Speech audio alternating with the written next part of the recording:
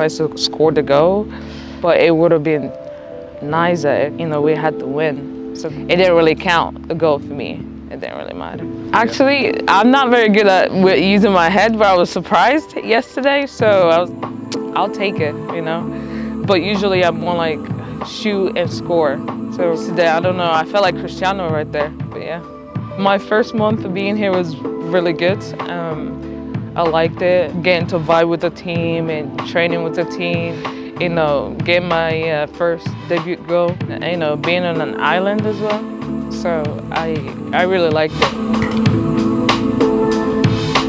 It's a little different because I came from France in terms of tactics and the way just players play around. But I like the Spanish league. It's one of the best leagues in the female football. It's very different, you know, because like you have PSG, you have Lyon, and we're one of the top teams on the league.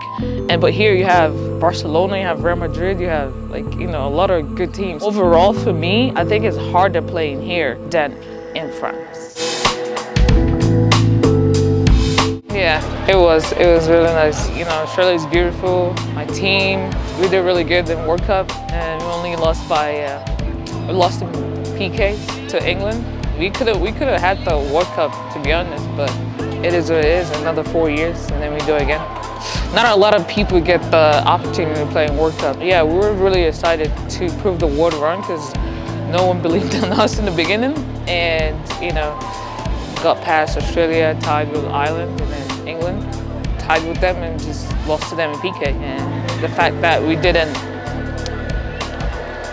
lose a game in World Cup, just PK, so it's really amazing to me.